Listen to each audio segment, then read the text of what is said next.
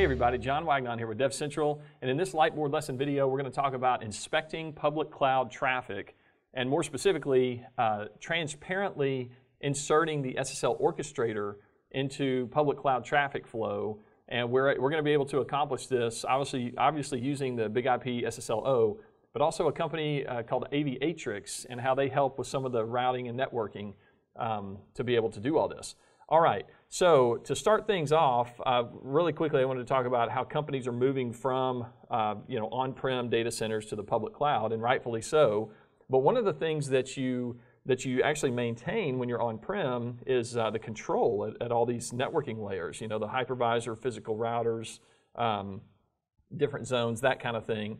But whenever you move to the public cloud, you give up a lot of that control, or certainly that control becomes a lot more difficult to maintain. So, you can maintain routing tables and all that in the public cloud. It's much more difficult to do that, right? So what we want to be able to do is still inspect our encrypted traffic for any kind of security threats, whatever, but we want to be able to insert the SSL Orchestrator, which is going to do the inspection, into the public cloud traffic flow and do it transparently, all right?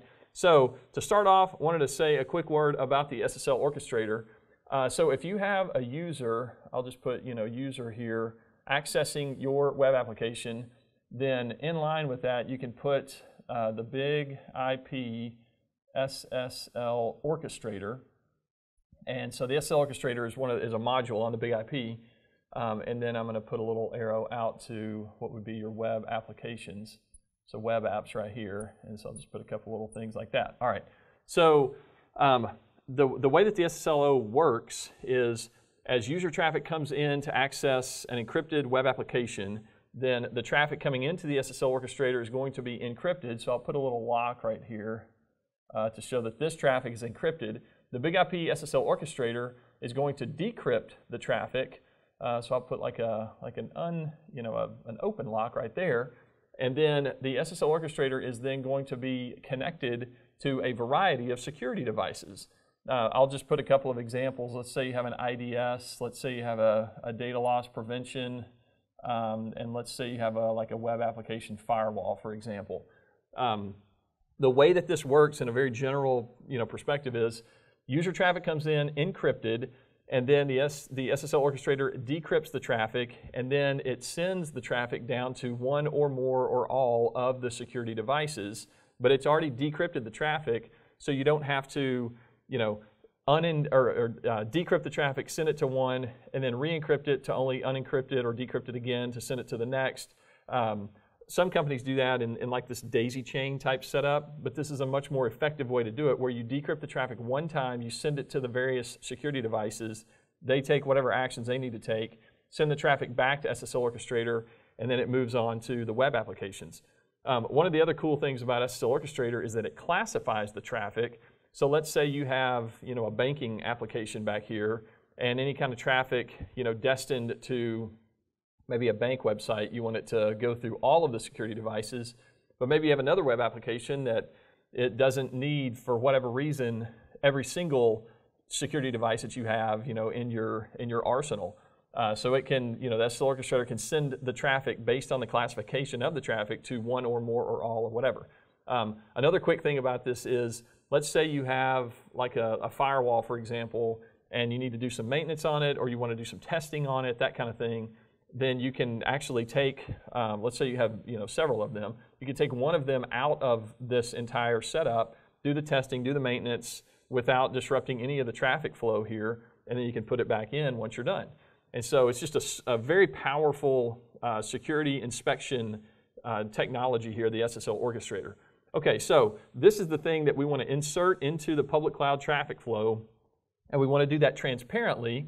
And like I said, we're going to use Aviatrix to be able to do this. So I'm going to put Aviatrix right here. Aviatrix, and specifically the Aviatrix Controller, is where we're going to start. And this is kind of the brains behind the entire Aviatrix setup. Quickly, the way that Aviatrix does what they do is they understand, they leverage the public cloud API infrastructure, and they can dynamically define and adjust routing tables as needed.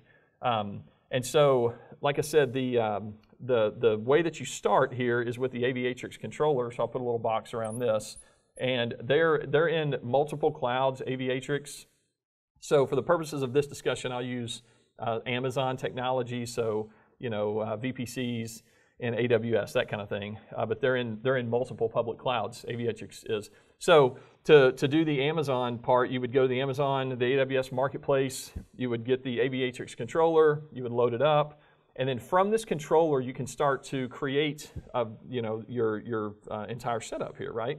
So the first thing that you'll create is a transit VPC. So I'll put transit VPC. And contained within that VPC is the Aviatrix Transit Gateway.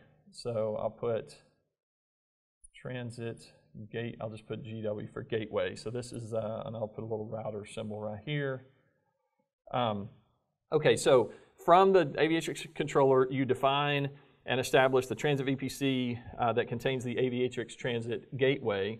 And the way that Aviatrix works, kind of the architecture, if you will, is a hub and spoke model. So you build the hub, so this is going to be the hub, the Aviatrix Transit Gateway, and then from there you can build the spokes that are going to connect to now the hub. So let's say you have a development, I'll put a dev VPC, and let's say you have a QA VPC, and then let's say you have production. So I'll put a prod VPC, right? And so within this VPC, you're going to enable and establish the Aviatrix, so I'll put Aviatrix Spoke Gateway, all right? Because remember, it's the hub and spoke model. So I'll put a little router symbol here. And likewise, and I'm not going to write that whole thing out, but I'll put Aviatrix Spoke Gateway, and then Aviatrix Spoke Gateway here. And so you get the point of what's going on here. I'll put the little router symbol. Okay, so I'm going to put a little box around this VPC. And so now even from the Aviatrix Controller, we have now created the development VPC, the QA VPC, the production VPC, as well as the transit VPC. And now all of these are connected. So I'll just put a little line, from here, here, and here, like that. So this is the hub. These are the spokes. I'm going to come back down here to the transit VPC and the Aviatrix Transit Gateway that's inside that. And here you would also define a policy in the FireNet. So FireNet, which stands for Firewall Network. But this is a device that can be used for any kind of service insertion, any kind of security device that you want to put in line, in this whole traffic flow. And so this is where you're going to define and configure the policy that's going to bring in the SSL Orchestrator, right? So I'll just put right here, SSL Orchestrator. And let's say, for example, that you want any traffic that's going to or from the QA VPC to be inspected by the SSL Orchestrator and all the security devices that are connected to that, right? So effectively, what you would do is in the FireNet policy, you would add this Aviatrix Spoke Gateway from the QA VPC. So I'll just put QA VPC here. So you would establish that, or you would define that within the FireNet policy. And once you define that and enable that, then any kind of traffic that's going to the QA VPC or outbound from the QA VPC would be routed through the SSL Orchestrator, because that is the security device that's been now inserted in the FireNet policy that's been enabled within this VPC. So I would say quickly that from an SSLO perspective, the default route is the Aviatrix Transit Gateway. So just as a little quick note there. So the way that this would work then is I'll put kind of a box around this whole thing.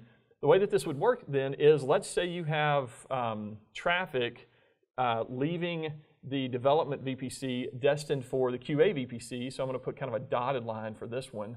So it would come down here to the transit VPC, the Aviatrix Transit Gateway, and then it would be routed through the SSL Orchestrator that's been defined as a security device there, obviously.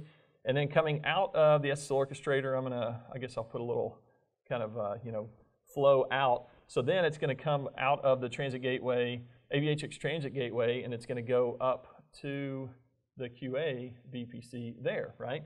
And so effectively what's happened is now the traffic that comes out of development, because it's destined for the QA VPC, and because that's been defined within the FireNet policy to be inspected by the SSL Orchestrator, now it does exactly that. Likewise, if you came out of the QA VPC, headed somewhere else, it would go through the SSL Orchestrator because of this definition here. So I guess one of the really cool things is that as you establish all this via the Aviatrix Controller, all of the routing, the IPs, and the subnetting and all that is taken care of by Aviatrix. And that's where you can do all this stuff transparently. You can transparently insert security devices like the SSL Orchestrator into the public cloud traffic flow using all this. And so if you were to, say, add another VPC or maybe take one of these out or whatever, then Aviatrix is going to do the magic, to be able to update routing tables and subnets and IPs and all those things that are needed to maintain connectivity here. And it doesn't just kind of automatically do this. I mean, it is really cool stuff. But the Aviatrix technology really it programs the underlying VPC routing table, so it integrates directly with the underlying cloud technology. So if you were to look at the routing table in the VPC, you would see the Aviatrix configuration there. So it's a really powerful tool. The other thing that I would mention is while all this is kind of an example in AWS, like I said, they're involved in multiple clouds. So I'll just put Azure over here as another just quick example. And I won't draw out the entire thing, but suffice it to say, you could have, and I'll just put some boxes here to represent, you could have a hub and spoke situation going on here. And let's say that this Aviatrix spoke gateway, traffic coming out of the QA VPC in AWS is destined for this, Aviatrix spoke gateway here. In Azure, maybe this VNet, then traffic would come out of Aviatrix spoke gateway here in this QA VPC, and it would hit the Aviatrix transit gateway, and then be routed over to the transit gateway here, the Aviatrix transit gateway here in Azure, and then down to this VNet, and then on back, or however that needs to work. But I guess you can see the traffic flow that can happen among multiple public clouds. So again, the thing that we're trying to do is inspect our public cloud traffic, because we all know that there's a lot of malware, there's a lot of attack traffic happening out there. So we need to inspect this traffic, and most of it, if not frankly all of it, depending on your company, is encrypted. So we need to inspect encrypted traffic, which is where the SSLO comes in. But then we need to be able to do all the routing and all of the underlying architecture work, and that's where Aviatrix comes in and provides a really powerful solution. So anyway, I hope you've learned a couple of things here about how to inspect public cloud traffic and how to insert these security devices transparently into the public cloud traffic flow. So hey, if you like this Lightboard lesson video, you can click here on our DevCentral logo and subscribe to our YouTube channel, and we'll see you guys out there in the community.